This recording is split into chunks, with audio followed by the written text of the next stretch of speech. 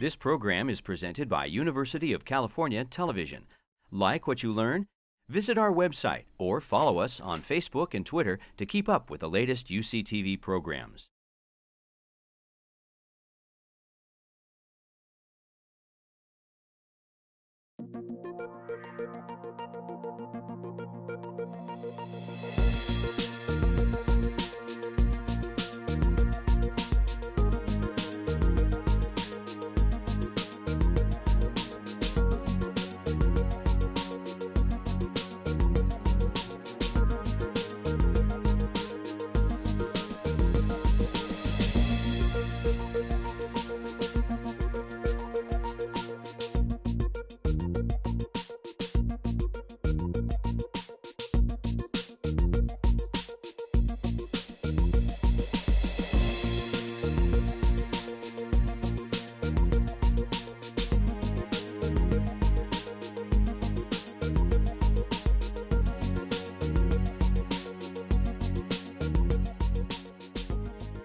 Good evening, everyone. This evening we're going to be continuing on the topic of bones and joints repair, and we are going to, rather than look at the small perspective of bones and joints, we're actually going to take 3 steps back and look at the global vision, the global view, a view I think many of you will find very interesting. I think you'll find it informative and hopefully a bit inspirational as we go through our talks this evening. I'm very happy, I'll be the moderator, and I'm very happy to have several of my colleagues that I work with on a daily basis. Dr. Dave Scher, he'll be discussing more the epidemiologic view of injury and trauma globally. And Amber Caldwell will take that need and that burden and look for a solution that hopefully is sustainable. So here we go. So why are we here? Why are the 3 of us here? What brought us here? It actually is a story. So I'll give you my own personal story that started a few years ago. I'm an orthopedic surgeon. I graduated from a medical school in Puerto Rico. I did all my training in New York, but I always had a bit of a wanderlust about the world. After I started in private practice, I really wanted to do more than bunions and ACLs and things like that. So I started to volunteer. I went on mission trips, which is what many of you maybe have seen, where people put lots of boxes together and travel to places, many Central America. And so I did about 25 trips, mission trips, orthopedic surgery trips to Central America. Very rewarding, but I started to question perhaps impact and the like. So it was in 1996, I actually decided to do something further. And I looked up an organization called Orthopedics Overseas, which really emphasizes teaching and training. And I signed up, having been somebody that was an activist in the 70s against apartheid. I signed up for a 2-month mission in South Africa. So at 35,000 feet, I was flying over the Atlantic and on my way to South Africa. And I noticed a book that my neighbor was reading, who was sitting next to me. I found out she was a nurse, and she also was going to do service in South Africa. And the book was the autobiography by Albert Schweitzer, Out of My Life and Thought. I looked at it, I saw some pictures, and I was struck by a vivid recollection that, in fact, I had seen that book when I was in 3rd grade. My teacher had that book and was singing the praises of Dr. Schweitzer, and it had a very indelible imprint on me. And in fact, I think brought the seeds of what would later be my ability to have compassion, to have further understanding of a global world, and hopefully be an activist. With that, I've been working now. I'm a clinical professor at San Francisco General, now known as Zuckerberg San Francisco General. And I started there 25 years ago, left private practice, and joined the mission that I thought meant the most to me, and that was serving those in need, serving those vulnerable. We started the Orthopedic Trauma Institute a little over 10 years ago, officially, Dr. McLeod and I, and we really do embrace that mission of mend the injured, inspire innovators, and empower leaders to restore lives. So we've been very, very fortunate. We're surrounded by bright people, passionate people, and been very, very lucky to have others who embrace that same philosophy. There will always be a need to mitigate the impact of much trauma around the world, such as disaster, both natural and, as we've recently found out, man-made. The tragedy in Orlando. Road traffic accidents you're going to hear more about are a scourge, an epidemic, and something that is really impacting the world's economy. We do know that there's an enormous gap in healthcare providers. The continent of Africa alone is believed to have a need of over 1 million healthcare providers. We also know that many of the health systems around the world are really threatened with this onslaught of road traffic, already on overburdened health systems for HIV, TB, malaria, and the like. So with that somewhat cheery review, my great pleasure to introduce Dr. David Scherer. Dr. Scherer is an assistant clinical professor at UCSF. He is very well trained at the University of Washington. For undergraduate school, did his master's in public health at Harvard, trauma training at Harborview in Seattle, and he is working with me at Zuckerberg San Francisco General. So, David.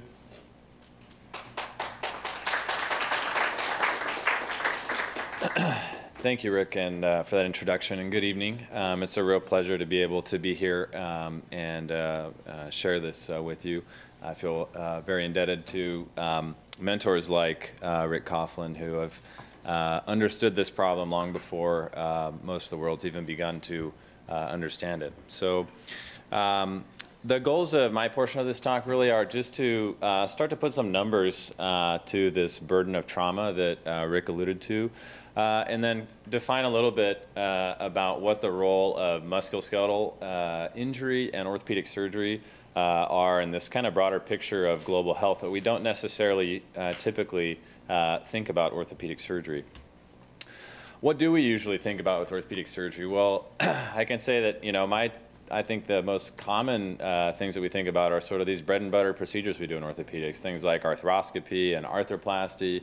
You probably know a lot of buzzwords now about minimally invasive surgery and computer-navigated surgery, and maybe even robotic surgery is on the horizon. Well, today we're going to take a little bit different perspective. We're really not talking about the cutting edge of orthopedic surgery here in the United States, but we're going to take a global view. We're going to talk a little bit more about orthopedic surgery in other places, not in the blue countries, which the World Bank defines as high-income countries, but rather in the gray areas, which are places defined as low and middle-income countries. So these are not going to be the same high-income problems that necessarily we think about all the time here in the United States, but nonetheless, I hope that you'll agree with me by the end of this that they are very important and very impactful. So orthopedic surgery and global health, on some ways, at least for me, before I got involved in this, almost seemed like an oxymoron, like how do those go together? Before I'd gotten involved in this work, I had these sort of unsophisticated views or unsophisticated ideas, I guess, of what global health might look like. I mean, I sort of envisioned like you're going in the jungle and you're going to cure some tropical disease. You've got your cargo pants on like Sean Connery over here, and you're going to go find the cure for cancer or the cure for some tropical disease. And the reality is that it looks very different than that. And when I first went on one of these trips, when I first got involved, before I left, I was all worried about my malaria prophylaxis, and when I arrived, I just hoped that I would make it home safely from the airport to my hotel. Because if any of you have traveled in a developing country, you'll realize that the roads are extremely dangerous. They're overcrowded. The vehicles themselves are overcrowded, as you can see in these pictures. And it creates a really dangerous environment. And that's really at the root of a lot of what we're going to talk about today. And why is this? So this graph, I think, illustrates it well, and it really has to do with the rapid urbanization that's occurred in most low and middle income countries. And I'll just highlight Africa and Asia, which are two of the places where we spend time doing some of this work. And if you look in the 1950s, a vast majority of these populations were living in rural areas, and that's rapidly changing, and is projected to be more than half of these countries will be in urban areas by 2030, more approximating what we see here in the U.S.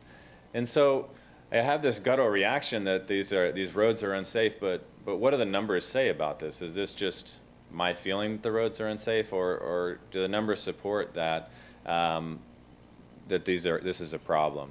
And the answer is yes, resoundingly actually. And if you look at mortality from trauma globally, the number of deaths from trauma is actually markedly higher than HIV, AIDS, TB, and malaria combined, which is really quite staggering when you contrast that with what our typical view of what global health really looks like. And what is trauma, what does that constitute? You might envision, especially with current events and what we hear about in the news, that this would all be like violence. This would be wars being fought and conflict that's generating this trauma. And that's a piece of it, about 2%. But it's really a small piece. And a much bigger piece is actually road traffic injuries, which are more than tenfold what the amount of death that occurs annually due to trauma. And there's a variety of other things that are also very significantly impact these numbers. And as an orthopedic surgeon, I look at these, and these are the same mechanisms of injury that lead to a lot of patients that I see. I mean, more than half of these are very common mechanisms for a lot of orthopedic injury. So what does that mean to me? Well, that just indicates to me that these mortality numbers, which are what we can most easily access, because even in developing countries there often are at least numbers on mortality, but I think that there's really that's just the tip of the iceberg, because there's a tremendous amount of non-fatal injury that also occurs with these mechanisms. And this pyramid is just showing that at the tip of the pyramid are these fatal injuries that we're able to record, but there's much more than that. There's some that are only hospitalizations or may even never present to any healthcare provider at all, but nonetheless, they still may result in a lot of long-term and chronic disability. The numbers for this are not as probably accurate as they are for mortality, because it's more difficult to record for the reasons I just showed. But it's been estimated that there's about 40 million disabled every single year due to trauma. Just to put that in perspective, it's about the population of the entire country of Spain every year permanently disabled secondary to trauma, which is, I think, fairly staggering. So how do we put these together? If you're the World Health Organization and you're trying to understand how does we account for deaths or broken legs or spinal cord injuries versus HIV or malaria or tuberculosis, how do we kind of understand this, put this all together to understand how we make priorities? And the way we do it is a thing called Disability Adjusted Life Years, or DALYs for short, which is a combination of disability and mortality. And the way it's done is essentially for any given disability, there's a weight that's assigned.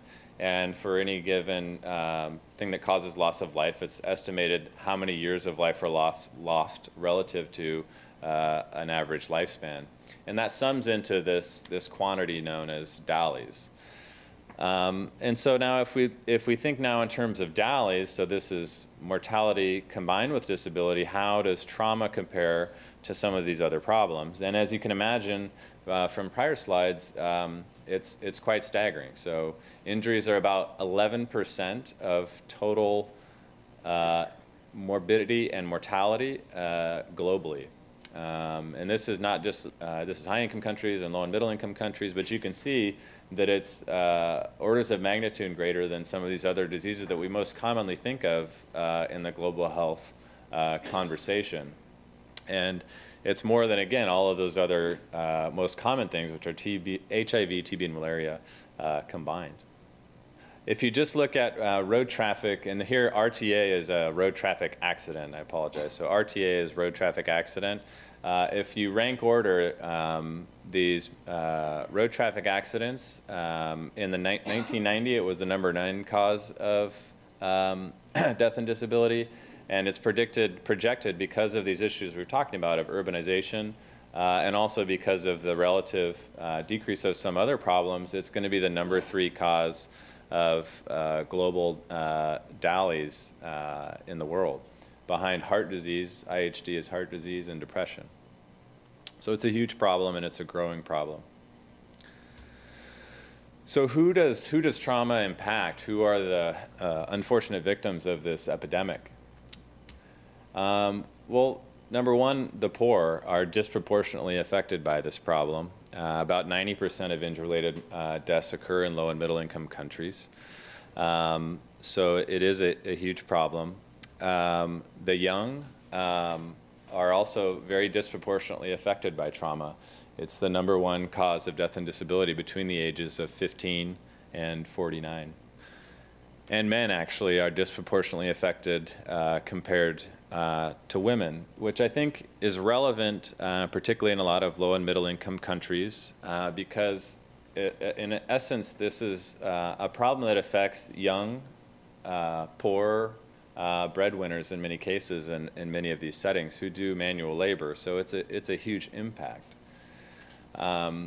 There's not as much data as there ought to be on this topic, but in one study from Ghana, there was a 40% of families reported a decline in family income after trauma, 20% had to borrow money, and 25% reported a decline in food consumption.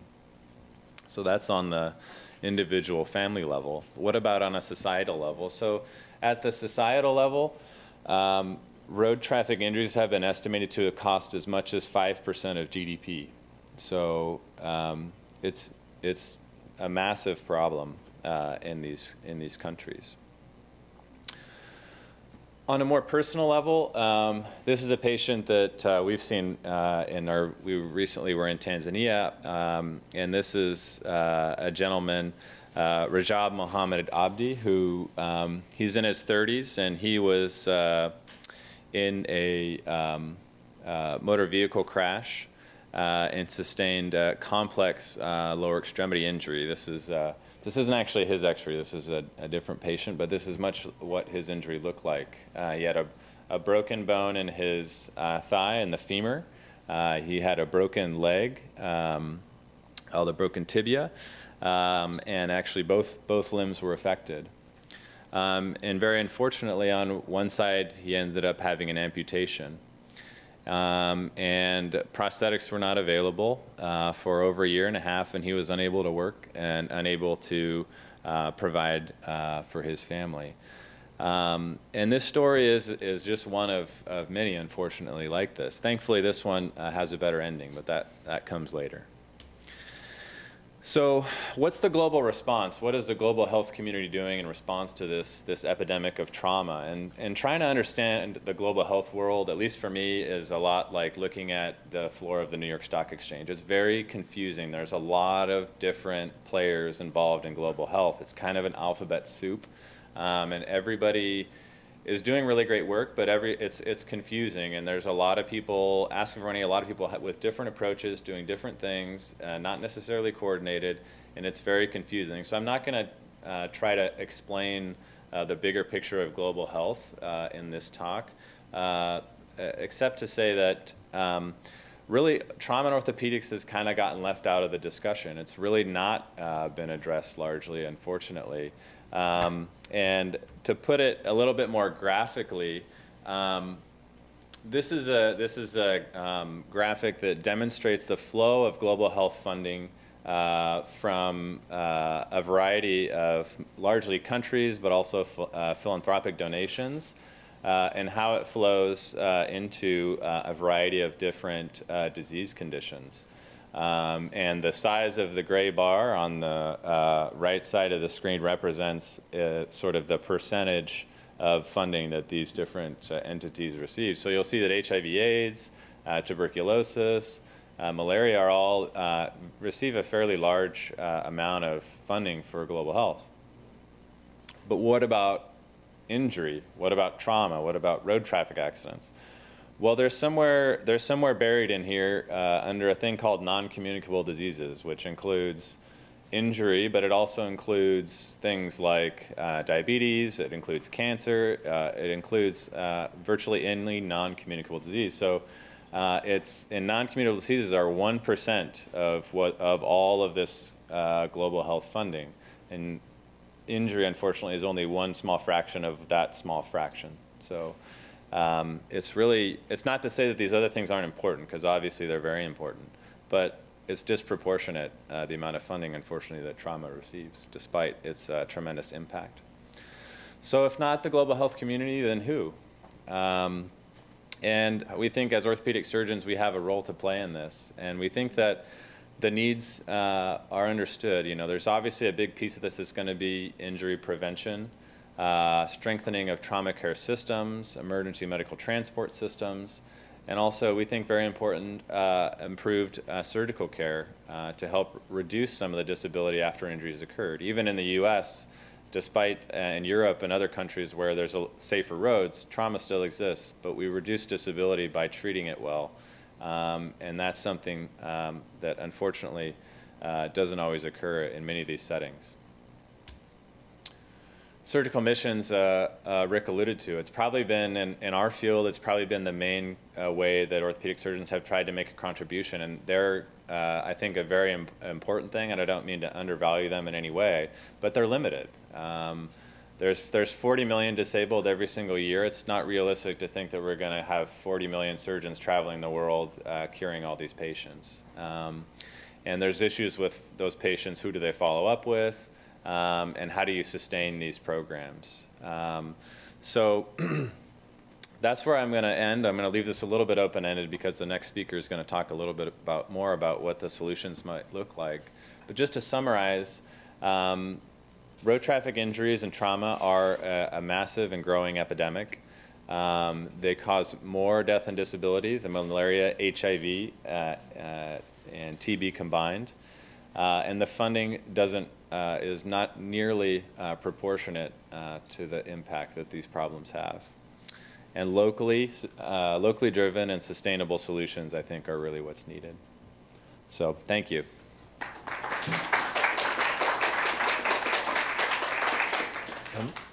Excellent work, Dave. Our next speaker, and we'll be having questions after our next speaker, so write them down. The next speaker I'm thrilled to introduce is my work wife.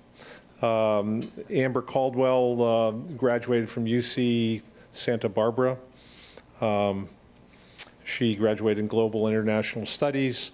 She also has received a certificate health policy at the London School of Hygiene and Tropical Medicine. And 10 years ago in a bar in the Mission, we started the Institute for Global Orthopedics and Traumatology. So with that introduction, Amber Caldwell.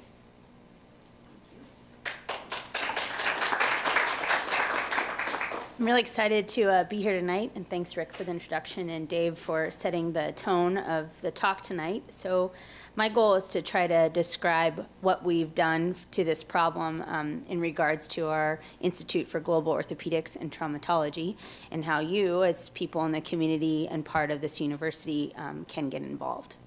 So I'd like to take a moment to emphasize the role universities play in global health, in particular in studying the burden of global health problems. Our own San Francisco General played a major role in the HIV/AIDS epidemic and coming up with the treatment protocols for ARVs. So universities house experts, and they're uniquely positioned to collaborate and help solve some of the world's biggest problems.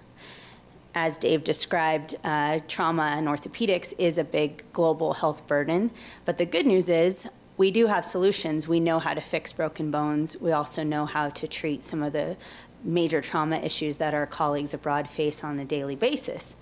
The challenge really is spreading that education sustainably and in a way that doesn't end with just a surgical mission or our colleagues going there and operating on the short term. So IGOT is really a philosophical change in the approach of dealing with orthopedic trauma. We truly believe in academic partnerships, and our mission is really to spread the power of surgical education to help save the limbs and lives of people all over the world. We do this through 4 programmatic pillars. I'll go into each one. Surgical education is really about bringing experts to other experts in country and help transfer skills and transfer techniques. Our main pillar and kind of pearl of this program is our SMART course, which stands for Surgical Management and Reconstructive Training.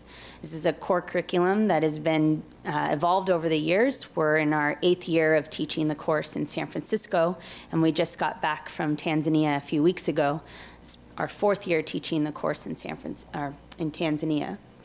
We reached 140 surgeons a few weeks back in Tanzania across 10 countries, and we taught them limb-saving surgical techniques.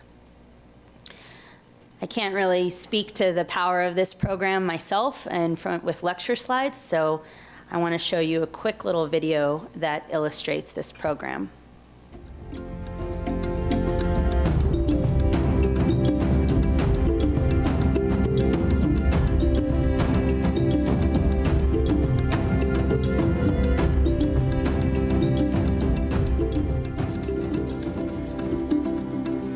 There's one case which I remember.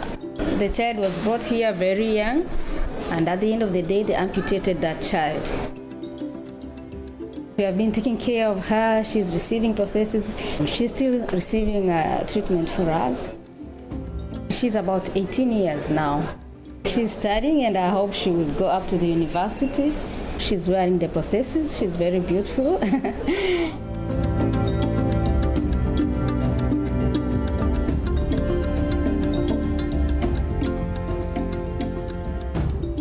The burden of amputees in Tanzania has increased because of the introduction of motorcycle.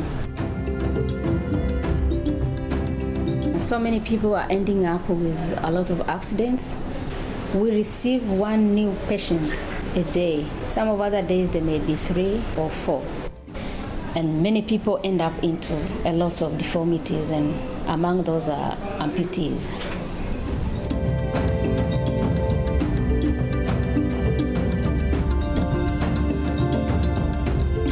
Those are the people who are taking care of their families, they're taking care of their relatives and their parents. It's very challenging for them.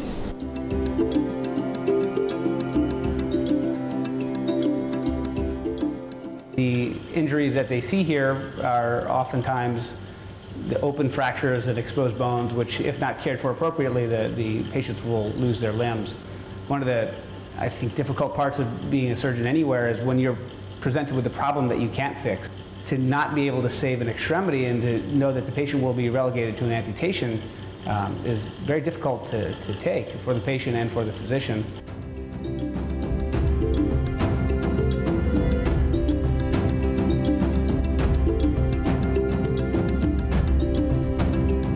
Almost invariably, surgeons in the developing world have great technical ability, very eager learners. It's just about having the educational resources, giving them the knowledge and the ability to perform these advanced techniques in order to reconstruct the limbs. They think they give us a very small knowledge, but that knowledge is so precious to us because it gives us power to do more, to help, and to help ourselves. From the beginning, since I was in undergraduate, I liked a lot the orthopedics. And other students were worrying, why are you liking these things? Most of them were liking to do them, to become physicians. There was a certain thing pushed me through orthopedics. I want something more. Through that course which I attended, the SMART course, we were able to fix many difficult fractures from plateau, acetabulas, the pelvis. We learned a lot from them. So we share the knowledge. I get encouraged and I thank God now I can do many things. Jina langu naitwa Ramadhan Tadeo, na miaka 22, naishi Boko National.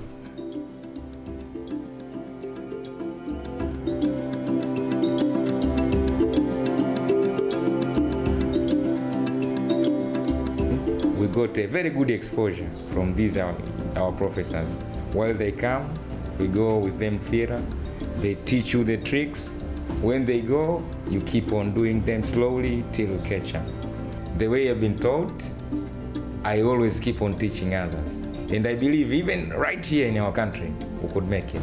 I think one of the things about these courses are we're providing them with something that they'll be able to use forever. You were teaching someone with the goal that they could one day supersede you. Our highest aspiration is really to render ourselves unnecessary in the future. And once we're able to really establish that kind of environment that fosters not just clinical excellence, but research and education, we can really know that our job is done.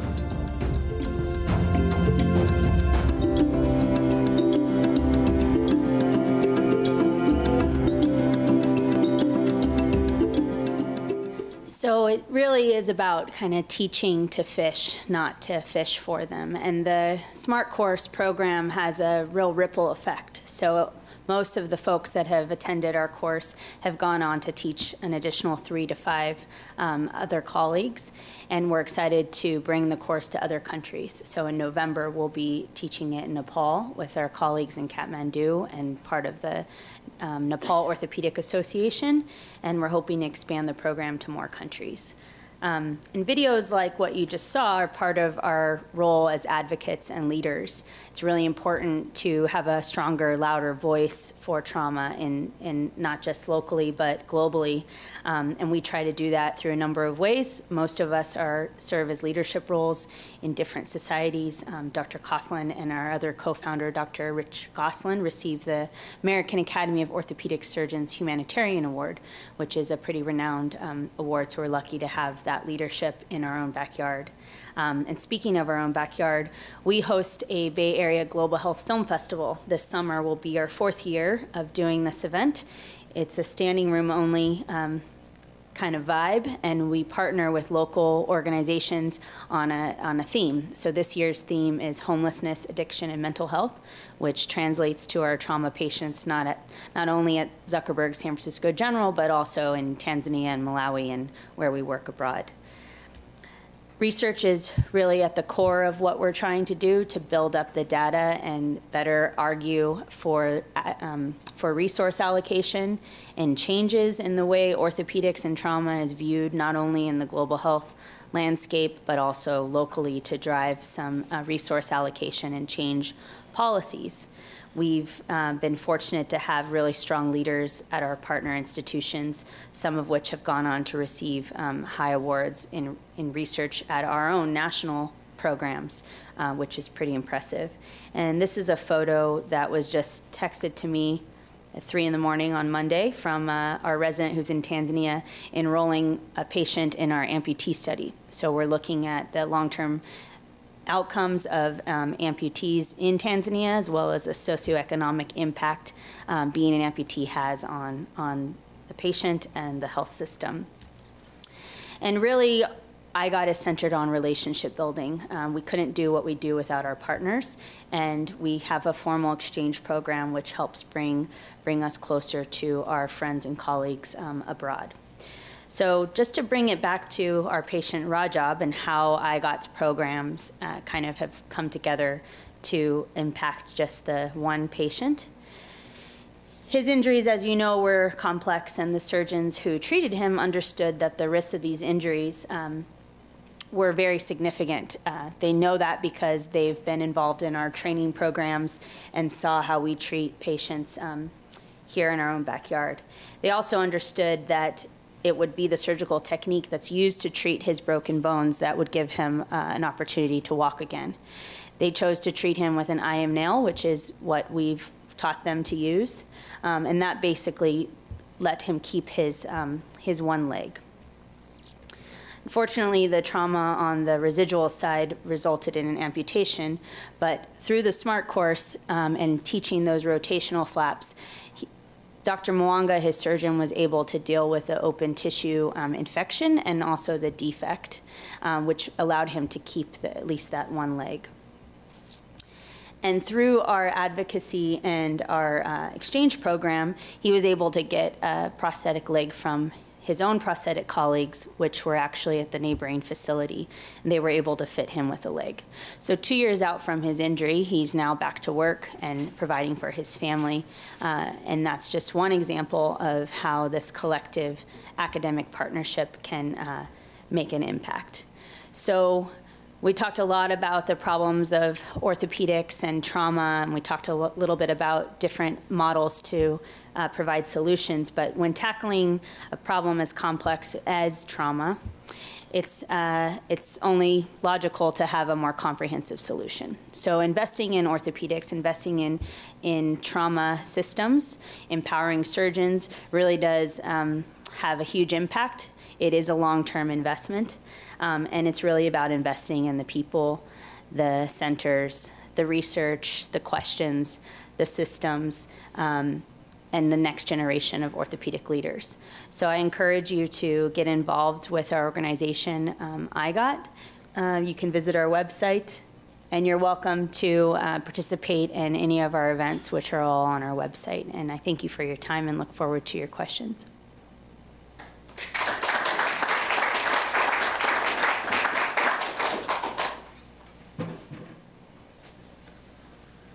Okay, hopefully you've learned some things that you didn't know before. Did anyone learn anything here? Some things, and again, I think part of what I learned a long time ago is it is important to sort of blow your own horn a little bit, especially when you know you're doing the right thing.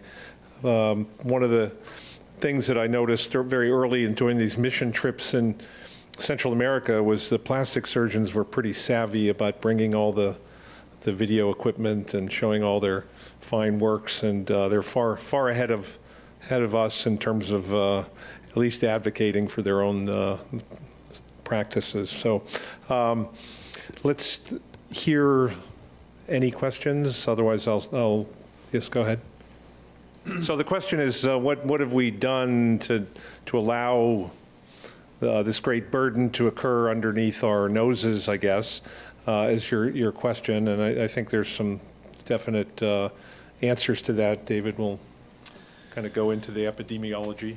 Yeah, I mean, I think the big issue has been the kind of access to and supply of motor vehicles. I mean, the convenience of a lot of these things. I think there's a major demand for transport, I think for obvious reasons. But the problem is there hasn't been a concomitant improvement in road quality or road safety or traffic laws or speed bumps or any of a number of things that could potentially help to reduce the number of road traffic injuries.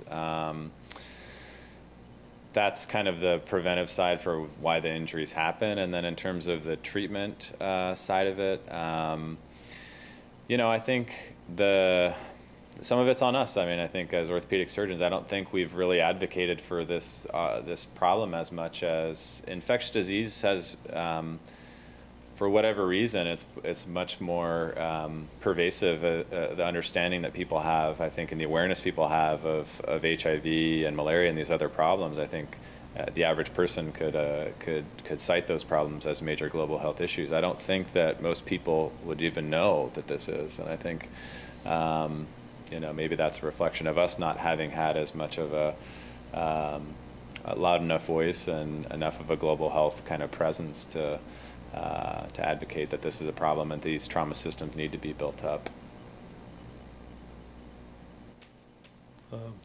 And I'd also say that we are in not quite lockstep with some of our general surgery comrades and compatriots.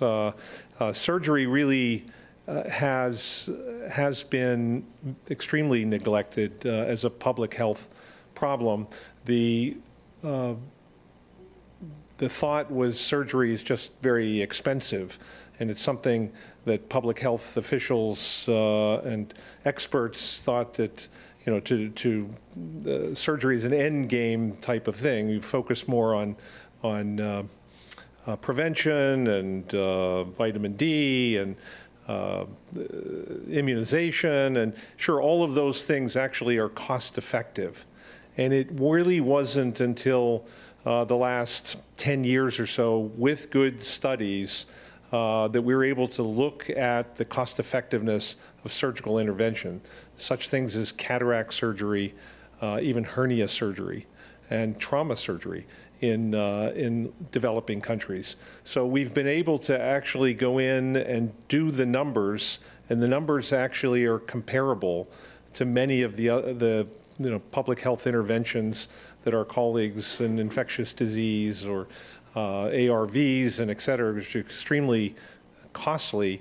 But again, if we're able to start to measure this correctly, we're in the, you know, in the game. Our own Dr. DeBoss, that maybe many of you know, was really one of the global leaders of the surgery movement. And Rich Gosselin, my colleague, who should be up here, he's been my whiskey drinking buddy for about 30 years in different countries around the world, and presently is just coming back. He spends most of the year in Lebanon, in Tripoli, Lebanon, for the Syrian conflict. But he also was an academic and a scholar, and not only went to the London School of Hygiene, but also Berkeley. And he's been one of the few orthopedic surgeons that actually does the economic evaluations that are needed.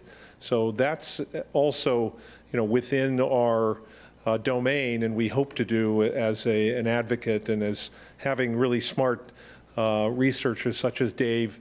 Sam Morshed is another one of our PhD researchers in our group. And I think we're going to be in a position to really measure things better and try to understand, you know, surgical impact and burden, and hopefully along with some of our surgical colleagues here at UCSF to be able to, you know, fight for the NIH grants that are diminishing, but you know, they're extremely competitive and not very present at the present time. But there is the good news. Again, we're starting to sit at the table. Many of us decided to, you know, leave the operating room for a little bit of time and get some education. And I went to the London School of Hygiene and my sabbatical in 2003, and that really helped me cement my thoughts and hopefully allows me to conceptualize a little better, to be sit at the table and advocate for the stuff that we need to advocate for. It's very much part of health systems building, and you know, when you couch it in those terms, it totally makes sense. I think you were first. Go ahead. Outliers. You know, who has stepped up to the plate? There have been some WHO programming in terms of the decade for road traffic. So there are public health endeavors that have come down the pike to get ministries of health and governments involved in tackling this problem. So it's not, it's not a mystery if you live in many of these countries, what the burden is. People live the burden. They experience the burden. And in terms of solutions, they're complex. They really are, and it requires the governments to work through multiple ministries of health and transportation and defense and the like that have to come together and work. And I would say places like perhaps China can actually start to make enormous impact. It was interesting, I mean, and it wasn't that long ago that just the trauma system in England improved dramatically approximately 10 years ago and showed enormous improvement, and this is in a developed world. In developing countries, low and middle income, you do need central, a combination of central authority like the Chinese have. A place like India, which has enormous brain power, but incredibly bureaucratic, and they can't seem to make a dent in the problem. And people are, if anyone's traveled to India, they know you're scared to death of being in the roads. So I'm having a hard time thinking of who has really done well as an outlier, but certainly the outliers tend to be on the negative side rather than the positive. Yeah, I might just add that I think it does. I mean, I don't know of really good specific outliers on the country level, but I think if you look at sort of the trend, it tends to really strongly, at least the road traffic injury burden tends to correlate pretty strongly with the income of the country. So in other words, the middle income countries are doing better than the low income countries. And if you look back at the United States, I mean, we had huge road traffic problems as well in the 1970s, and then eventually changes were made and there's improvement. And I think as development does occur in a lot of these places, then there are going to be improvements that go hand in hand with it on the sort of road safety and prevention side of it. But I'm not sure there's a really great examples of ones that don't sort of fit their sort of the economic bracket that they would fall into. And I also don't think that necessarily is a reason why we need to be passive and just let these countries develop. I think there's a lot of patients every year that there's potential to benefit from by advocacy, improving the trauma care systems better than what the curve would say they should. Yeah, I think, I mean, China is a developing country. I mean, it's still largely a two-tiered system. The powerhouse cities in the east, and then the remainder of the nearly billion people that don't live in those areas. We actually had the delegation of the Chinese Trauma Association come to visit us at San Francisco General. I think that was about 4 or 5 years ago. So the president of the China Orthopedic Trauma Association, and they really were looking very, very closely at some of the things that we've done. And as I said, I think they are keen to make improvements. So I would put my pesos on China making dramatic improvements than I would say India. But I think you're right. They have the authoritarian type of government that can implement changes much more quickly. They just have large, vast regions of rural type areas that have poor healthcare systems. Yeah. So there's a term that's pretty popular in global health called task shifting, and the concept is taking a more complex task that's done by specialists here and teaching somebody who's a mid-level provider. You see that here with physician's assistants and nurse practitioners being able to prescribe drugs and whatnot. So in orthopedics, there's an orthopedics officer program, which is does a lot of bones, like setting the fractures and casting, splinting, stabilizing the trauma injuries. And those programs have been pretty successful. Uganda is a really good example of a very formal orthopedic officer Ambassador Program. Also, there's one in Malawi that we're partnered with. And those have helped build up kind of the base of the pyramid of a workforce. The challenge now is keeping that knowledge up to date and also making sure that those orthopedic officers are in collaboration with the orthopedic surgeons and the greater teaching hospitals. So there's a continued education going on, as well as the outcomes of those patients. So the failure of the task shifting model is to have it end there and not have it go on to be kind of an integrated model. And so those are really great programs. There's also a lot of nurse anesthetists that are used in developing countries to provide anesthesia care. And so those are an investment, of course, but they've shown that you can ramp up a skill set within a year or two, which we would traditionally take. Dave went to school for a very long time to do what he's doing now. So those are things that we definitely promote. We've promoted them by studying the impact of them, and also advocating for those programs to better bridge with the teaching programs. So in addition to that, I think part of the recognition is not just being multidisciplinary, but we don't believe that we have solutions for the places that we partner with. We really, as an organization, hope to empower them in ways, and that's why we keep emphasizing the fact that we're really academic to academic partnering, not telling them what to do or like looking at the way we did it because we're so smart.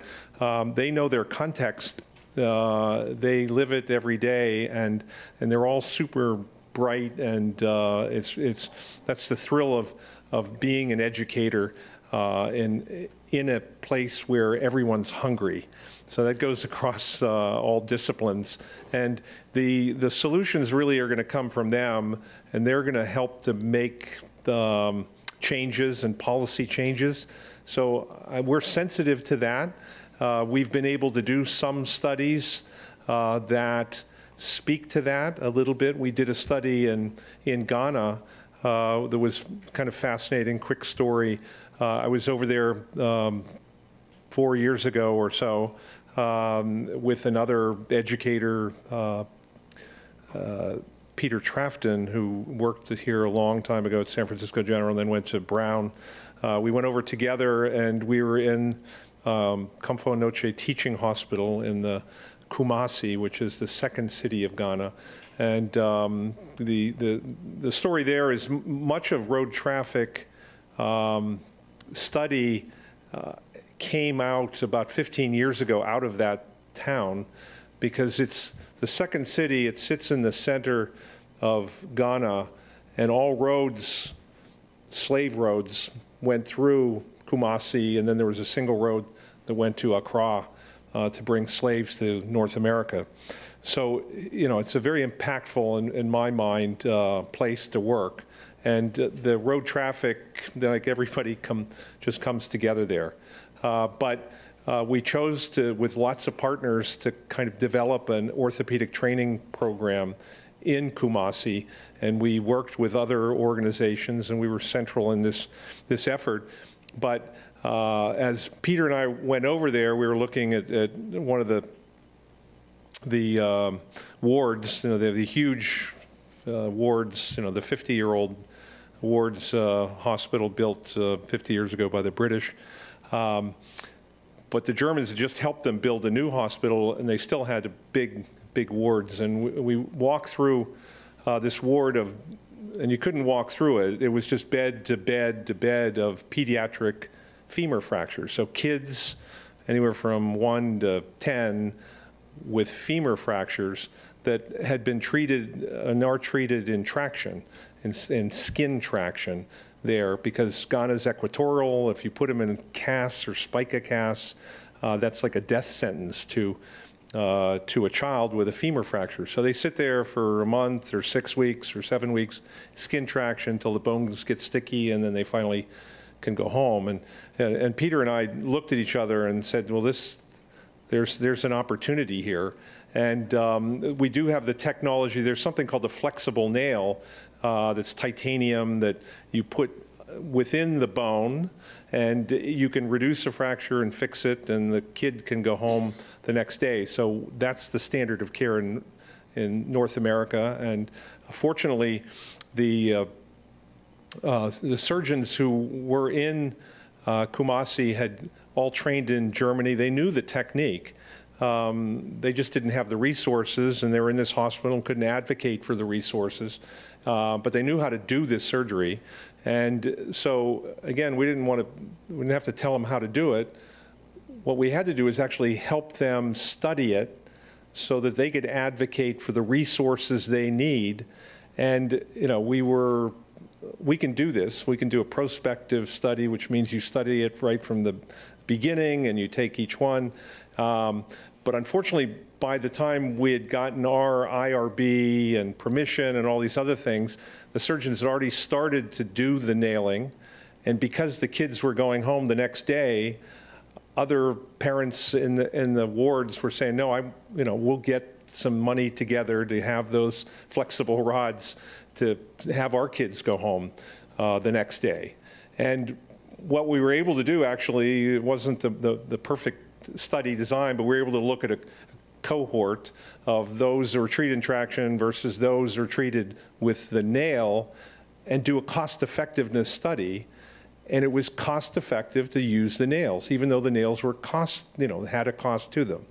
So with that information, not only did the local training resident Ghanaian orthopedic surgeon do the study and find the results, but he was also awarded the best international paper at our trauma society. And the next spring, we went over to the West African College of Surgeons meeting, and now that study was presented to other surgeons in all of West Africa, and that's now becoming the standard of care in many centers. So I think that's an example of the power of academic to academic partnering.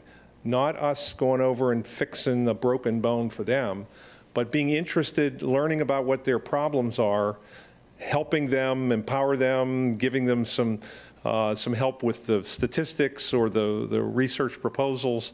And in that regard, David's the smart one here. It does take a lot of work. It's not as easy as it sounds, but it's impactful.